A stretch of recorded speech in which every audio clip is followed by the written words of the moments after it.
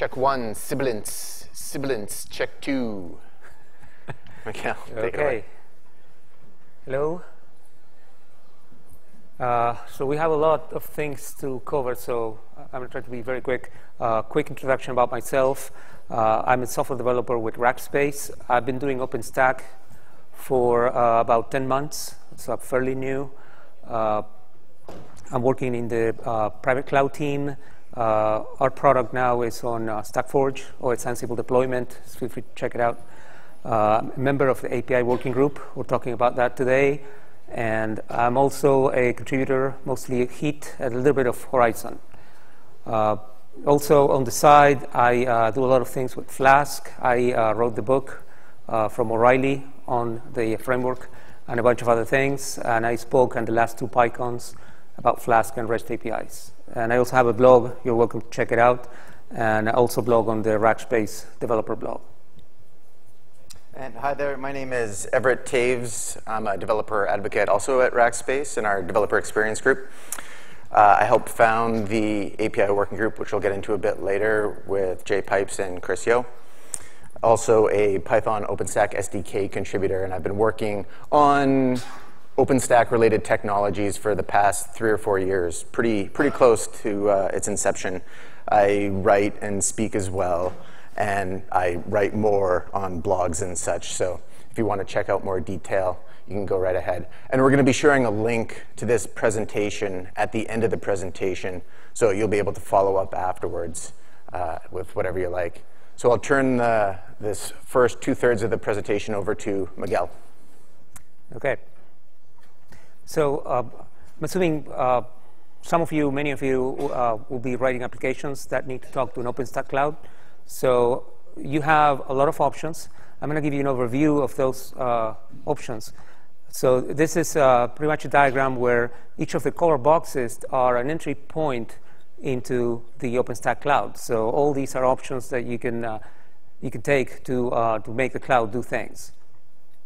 So as you can see, it's fairly complicated. So I'm going to walk you through it one step at a time. So there you have your cloud, which is a bunch of services, right? You have Keystone, Nova, et cetera. Some of them are optional. Some of them are core modules. So you have them there.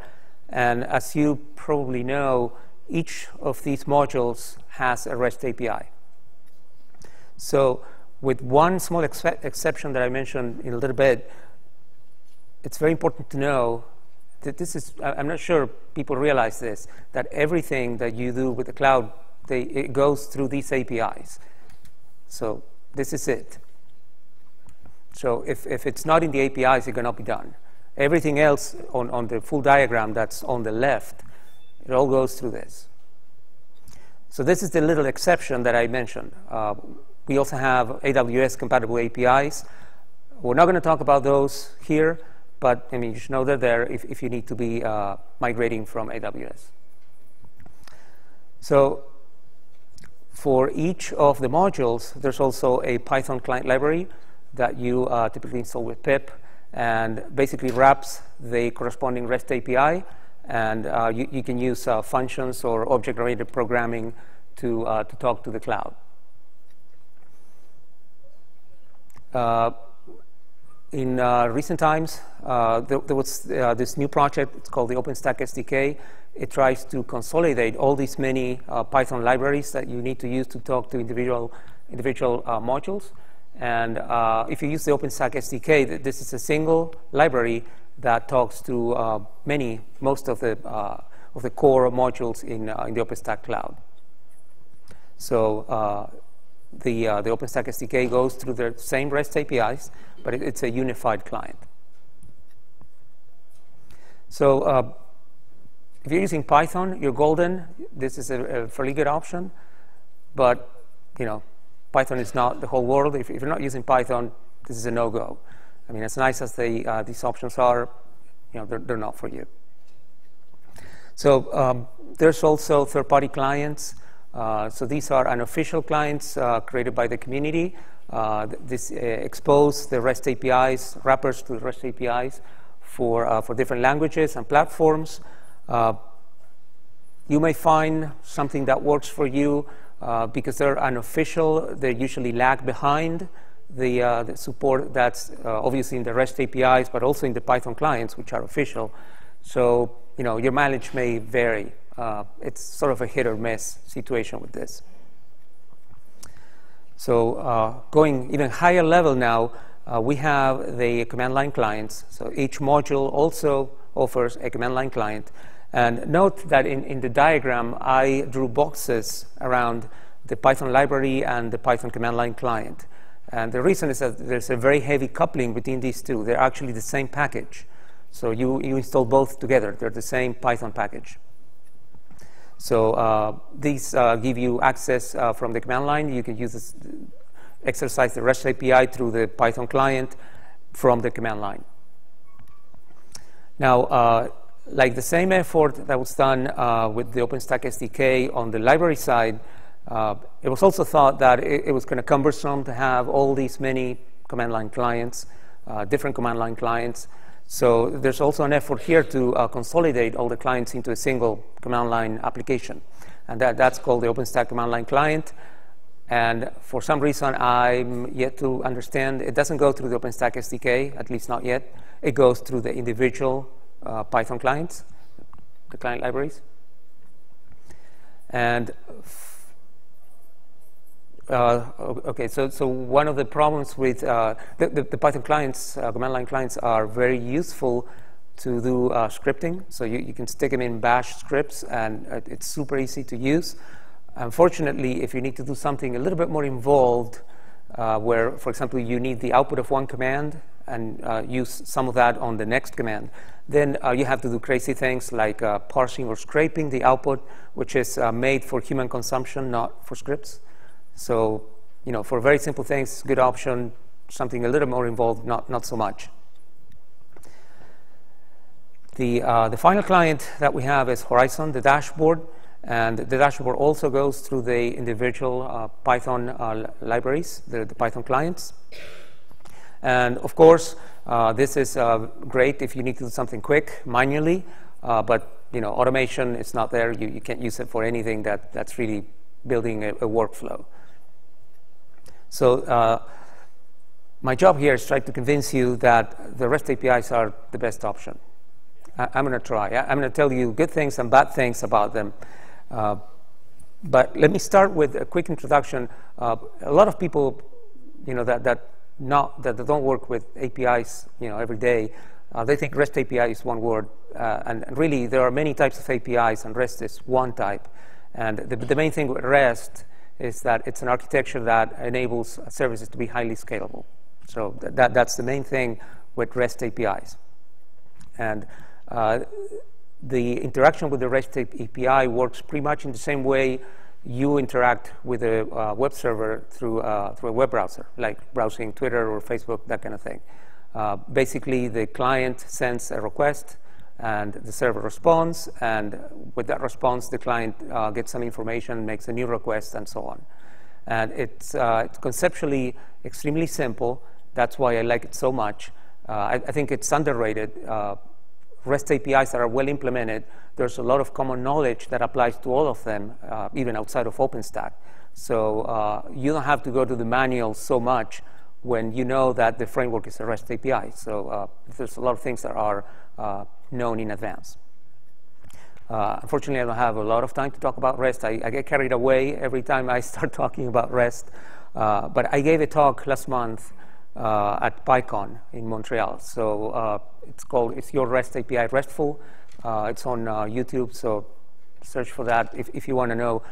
In that talk, I described the 6 principles of REST in detail, and I gave a demonstration with the Python API. So feel free to look at that. So I'm a good news first kind of guy. So and also the good part is shorter, unfortunately. Well, so let's get this out of the way. The most important thing about the REST APIs is that they're universal.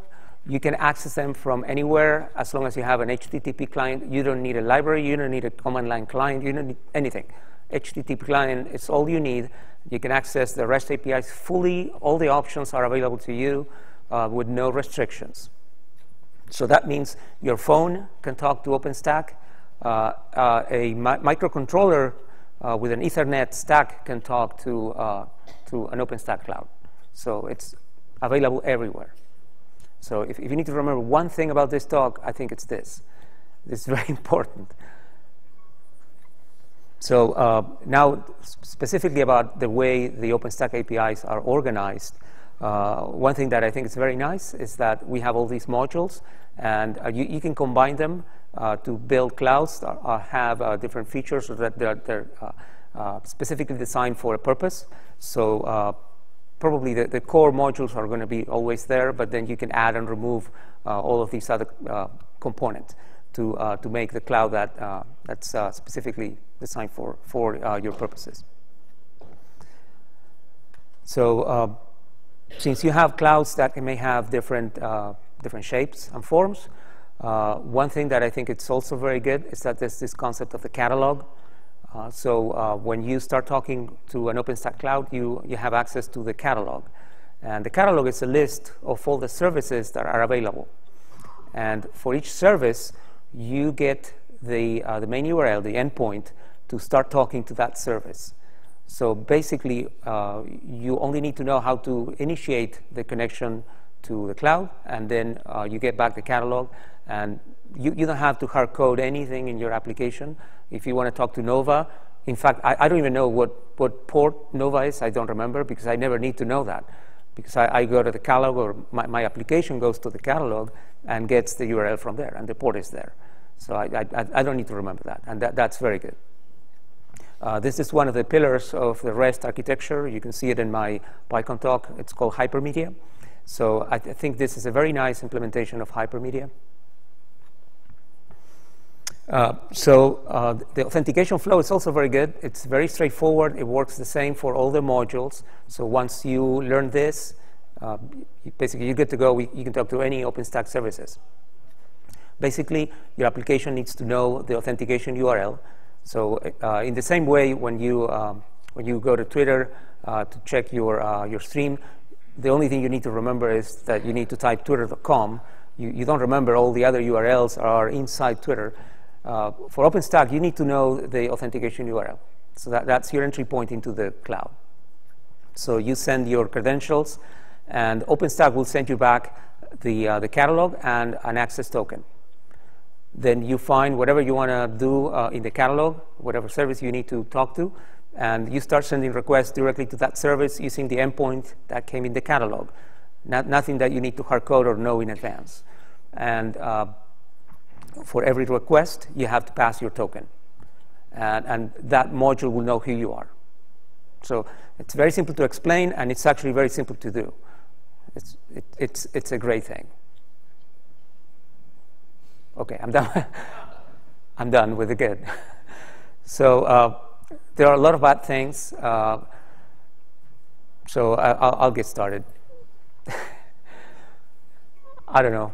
You probably know about this. We seem to be version happy, kind of version happy in OpenStack. Basically, releasing a new version of an API fixes a lot of problems. So we have too many, in my opinion. And it's really confusing. What I would like to see in the future, and Everett and I and the API working group are working on this, is that we basically change the design of these APIs so they are evolvable, so that you as a client know that not all the things that you get from the API you will understand, because the API is constantly evolving, but that doesn't mean that you're going to be broken. It means that anything that you don't understand, you ignore, and the things that you understand are there, and they're always the same. So I would like that. We're quite a ways from this right now. So this is, I put an example. I said I work on heat, and this gives me heat a lot. Many times, and I hope if you write a client, you don't do this. This is a bad example. Many times you find that the catalog is incomplete. The catalog doesn't have really all there is in the cloud. And this is a good example. Heat needs to use Keystone v3. So this is actually today in Heat. Heat goes and reads the authentication URI from the config file, steals it from Keystone, and then it does a replace of v2 with v3, hoping that v3 will be there. So this is wrong in so many levels that I don't even have time to explain. And I'm hoping that for Liberty, this is gone. I mean, I quit if it's not, probably. And we in the OSID, the StackForge Ansible deployment, we have to keep this. Basically, we make an exception to make this work, because right now, if we wanted to do a full Keystone v3 deployment, this would be broken. Another really big thing that goes on is that the client and the servers, by client I mean the Python clients, are heavy coupled. And the main reason for that is that there's one team for each module, and that team works end to end on the actual server, the API, the Python client, and the command line client. They're all fixed at the same time. So it's really inevitable that there's some bad things going on in the server that are compensated for in the client. So when you come through the API and you're bypassing the client, then you find these weird things. So that's very common. Part of the problem is that there's an emphasis in testing all these modules through the Python client. The testing directly through the REST API is less. There's not so much coverage. So we need to improve that. Remember I said that the catalog was a great implementation of hypermedia. Unfortunately, when you start talking to individual servers, there's no hypermedia, or the hypermedia implementation is not that good. So you, as a client, may be forced to hardcode URLs for different things. You're going to have to go look in the docs what the URLs are for different resources, and then hardcode them. And I have two examples here from Glance on the left and Nova on the right. And you can see that they hardcode URLs. They don't hardcode the catalog portion, but they hardcode the right part. The Glance one is specifically interesting. It even hardcodes the version number, so that code will break when there's a version change. So not good. I mean, if it's in your power, don't do this. These are the official clients, by the way. So ideally, I'd like to see this fixed there too, but we'll see. Another thing that's fairly common and gives me sleepless nights is this actions concept that's so common in so many of the APIs. The REST architecture says that everything is resource-based. So you talk to a resource, and the actions are predetermined. The actions are part of the REST structure. You can do CRUD-type actions, so create, read, update, and delete. So the URLs should represent resources. And here you see that some of the APIs abuse that and start putting actions in the URLs. So these are more things that you need to hardcode if you're writing an application. Some are really bad. The second one in the Heat portion, it's actually, I mean, if you can tell me what it does, I mean, what's it validating? I have no idea, right? I mean, you have to go read the code or the documentation to find out exactly what's doing. So it's also something that I hope will improve over time. Remember I said that the APIs have universal access. I sort of lied a little bit. There's a tiny lie there.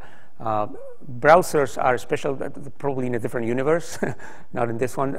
So that universal qualification doesn't apply to browsers. They have strict security requirements. So when you are running a web application that's based on, say, website A, the JavaScript that comes from that application cannot talk to any services outside of that website A because of security, right? They basically want a secure environment. That's called CORS. It's cross-origin request sharing. So CORS is a method that you can use to enable the browsers to do that, to talk to different services. But the the trick there is that third-party service, in this case it will be the OpenStack services, should need to green light that exchange. So if you connect to website A for an application, and then that application loads in your browser and wants to talk to OpenStack, OpenStack needs to say, okay, website A is allowed to talk to me. And that hasn't been implemented in any modules except Swift, which, by the way, has a very nice implementation. But none of the others have this, so you can't do it. So if you Google this, you're going to find some people that hacked the services to enable cores manually. You just need to just muck with config files and stuff. The method that I prefer, that I always use, is to use an API proxy. So I put an API proxy in my website A, and I send everything to that proxy. And if you're interested, hit me, on Twitter or whatever. And I have a proxy that I'm very happy to share. It's written in Flask, as you can guess. And then I have a bunch of slides here for inconsistencies. This is a big theme in the API working group. We want things to be consistent, and they're not. So pagination is one of the worst offenders in my view. I think I counted 4 different methods to do pagination, going from not able to, so not implemented, to 3 different implementations, which I show here. They're slightly different. So when you're working with these with services, you have to be aware of what implementation they have. They're all different. And they also don't have hypermedia. So ideally, you want pagination to give you links to next and previous pages. None of that is implemented. So hopefully, this will improve. Filtering and sorting are 2 other areas where implementations vary or they're non-existent. So the experience, it's different depending on which service you talk to, same as with pagination. Metadata is a topic that we talk a lot in the API working group. And here we have most of the implementations are sort of consistent or close enough, but Swift uses something that's abysmally different. So we have to be aware of that. And another one, this is the direct result of the APIs not getting enough testing. Since this is all going through HTTP, a big thing with the interactions are the responses that you get, which have these status codes that are from the HTTP specification. And depending on the service, the same type of operation will give you a different response code. So your client cannot generically write code that acts depending on those responses. And examples are asynchronous requests, which many services respond with 200, which is a code for OK. But the correct one for that type of thing will be a 202. And likewise, a couple other things. So it's something that you need to be aware. You're going to have to be flexible for the time being and support different types of responses and know how to react to them. So I'm going to end there with the bud stuff, and now Everett is going to tell us how we're going to solve the problem. Thanks, Miguel. Yep. Right, so what are we going to do about it? We've got some good, lots of bad. We need to do something about it, right? So our solution is the API working group. And this is a bunch of words on a slide. I realize that. But go ahead and take a few seconds to read the whole thing, because it took us like a month to put together these 2 sentences, because that's how we do. So the gist of it is, we want to improve the developer experience for those people using the API. We're really concerned with the API and up. So all of those people who are actually using the API to build their applications and to operate their applications on OpenStack. The implementation stuff and down underneath the API, that's out of scope for us. We're concerned about the API and up and all of the people who are using it in one way or another. And we would like to look at this holistically so that when people come to an OpenStack cloud, wherever it may be, they're presented with a platform that actually works together as a coordinated set of services, a coherent set of services that looks like they were all developed by a group of people who are actually working together. In fact, they are, but the communication and the consistency between them could be much better, and that's what we're here to help with. And we'd also like to improve the design, a lot of these APIs, while we're at it. Some of the design choices were made maybe in simple ignorance. They weren't aware of the particular REST principle behind some decision that they could have made better. So we're here to inform them of that aspect too. There's a very big educational aspect to what the API working group does. And so we go ahead and we create these guidelines that live in this repo and get published as documentation on specs.openstack.org.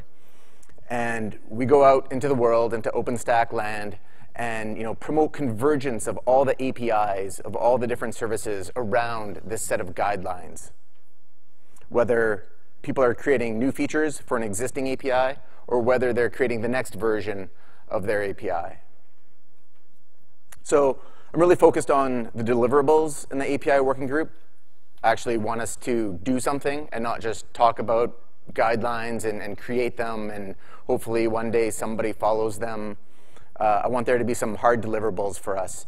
The first being actually taking and doing some analysis of the existing APIs, going through, say, Nova, Cinder, Glance, Neutron, and what do all of their errors look like across all of those different services? Are they the same? Where are they different? Is there any similarity at all? The answer is no. So we need to improve that, but we need to know where we are right now before we can do so. Then we go ahead and we create the guidelines. This can vary from a simple paragraph on, return this status code when you're doing an asynchronous create. Very simple, very short, to much more complex guidelines around tagging of various resources or consistent errors across all the different servers or services. Now, reviews are kind of where we put the rubber on the road. This is the idea behind reviews. So not only do we review our own guidelines within the API working group because we want to make sure we have good quality guidelines that are themselves consistent, but when people actually are writing API impacting code for those various services, so they're off in their own repos, their own projects, they're doing their own thing all over the place.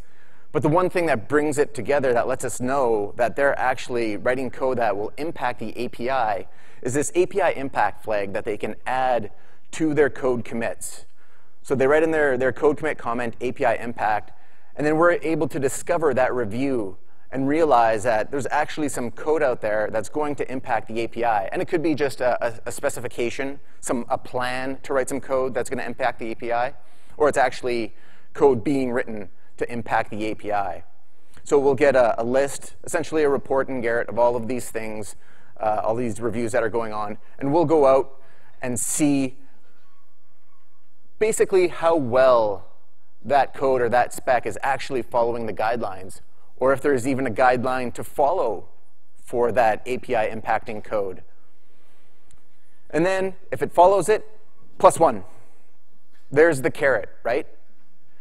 You say, +1, good job, you followed the guideline, have a +1. F it, have a +1, right? If it doesn't follow the guideline, then you can say, you know what, there's actually a rule written about this, and it's over in this repo here. I can link to it very specifically, and you should probably follow it, because then you'll be consistent with all of the other services across OpenStack.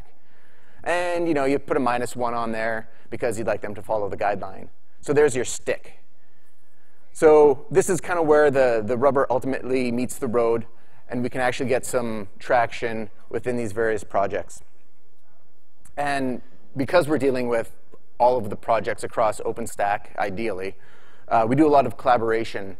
There's a lot of collaboration with the cross-project liaisons. These are people within those projects who are dedicated to integrating with the API working group and talking to us and keeping tabs on what we're doing.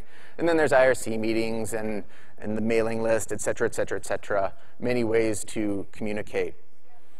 And bugs ? So what does that mean? So one other deliverable we may have is when a service, an API of a service isn't following a particular guideline, we go out to that project, go to their bug page and say, oh, you're not following a particular guideline. That's a bug. Please fix it in the next version of your API. Now, whether that's a good idea or not, I'm not actually sure. I'd love to hear feedback on that, because to me that feels a little bit like declaring war, and I don't know that that's a good way to get people on board and actually get them to follow your guidelines. On the other hand, it could be a way to inform them that their API is out of whack with the guidelines, and they would actually appreciate receiving that bug so that they can do something about it in the next version. We'll see how it goes.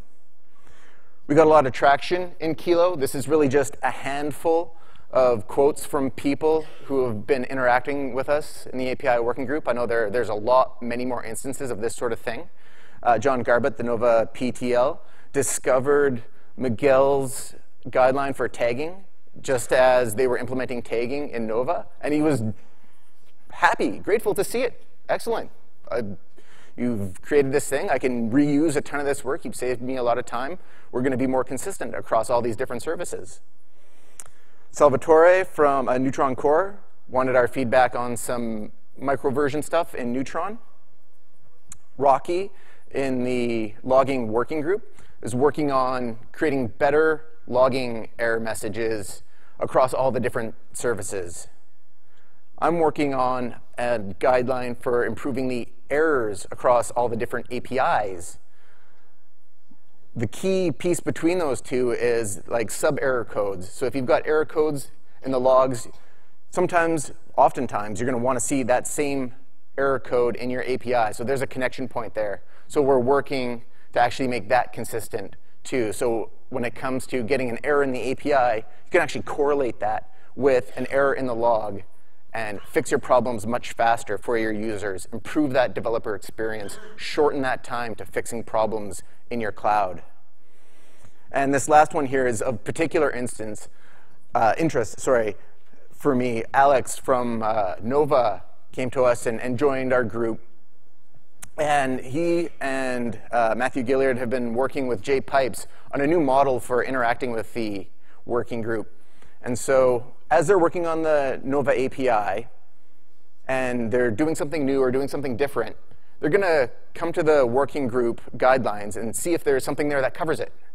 If it's not there, it's on them to actually create something, to engage with us and create a guideline for that new thing that they want to do in their API, or that simply isn't covered yet in a guideline that's already there. And so we'll go ahead and review it and create a guideline for it, and then use that to inform the original development that they were doing in the first place. So I think this is a great model for working with all of the different services, all the different OpenStack projects out there, in terms of how we can actually get more traction within the API working group with the different projects. And I'd love to see more of it. So this wouldn't be an OpenStack session without saying pull requests are accepted.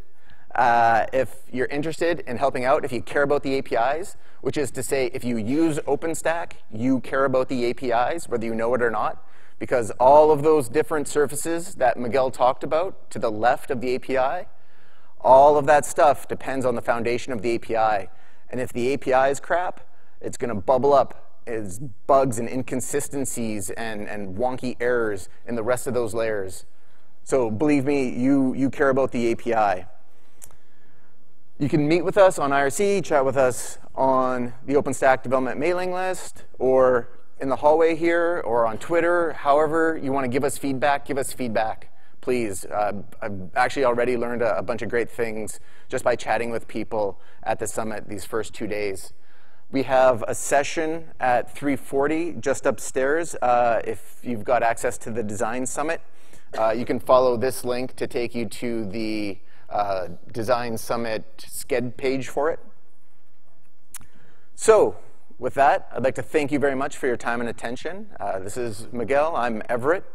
That's the one link you need to write down or remember if you care to follow up, the rack.to good bad APIs. And I'm contractually obligated to ask you or mention that we are hiring people of all natures in Rackspace, developers, ops people, sales, marketing, business, haha, like bring it on. Come visit us in the booth, or you can hit up this link at the bottom here. Thank you very much. Thank you.